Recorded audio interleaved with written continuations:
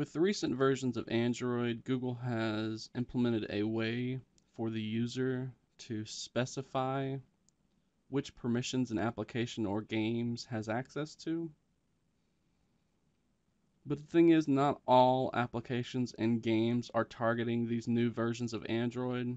So sometimes whenever you choose to install one of these older applications, it's going to make you accept all of the permissions that the application is coded for, or you cannot install the application at all.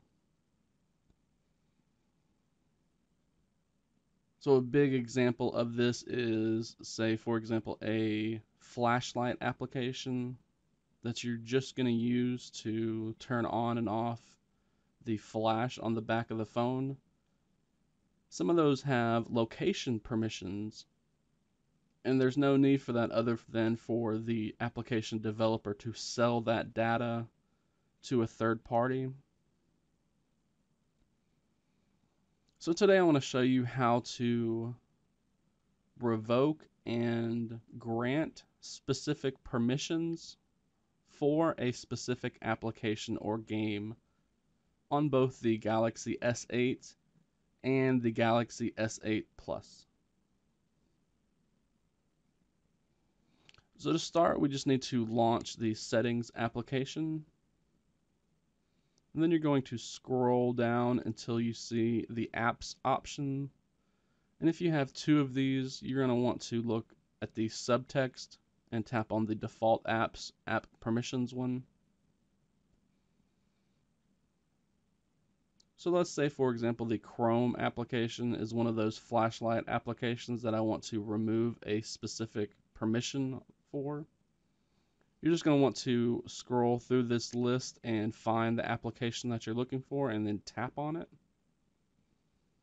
Then you can scroll down a bit until you get to the app settings section, and there should be an option here called permissions.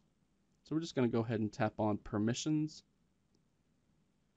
Now, if this was one of those older applications that make you accept all of the permissions, you're going to see all of these toggles turned on. But again, for example, if this was that flashlight app, there's no need for it to have my location.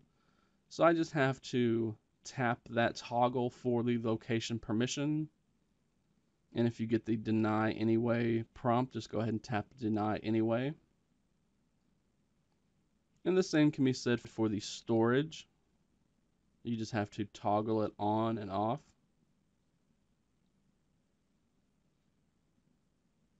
Now this is also useful for those applications that you need to go in and manually grant a permission for.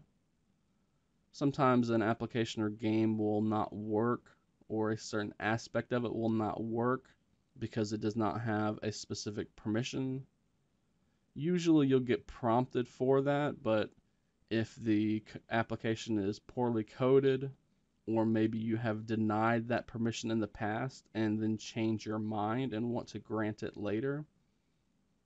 Again, you're just going to come through here and get to this page and say, for example, I wanted Chrome to have access to my camera. You just toggle it on and that's it. The application has access to that camera permission. And then all you have to do is tap the home button. So go back to the home screen and you're done. So that is how to grant and revoke specific permissions for specific applications and games on the Galaxy S8 and the Galaxy S8 Plus.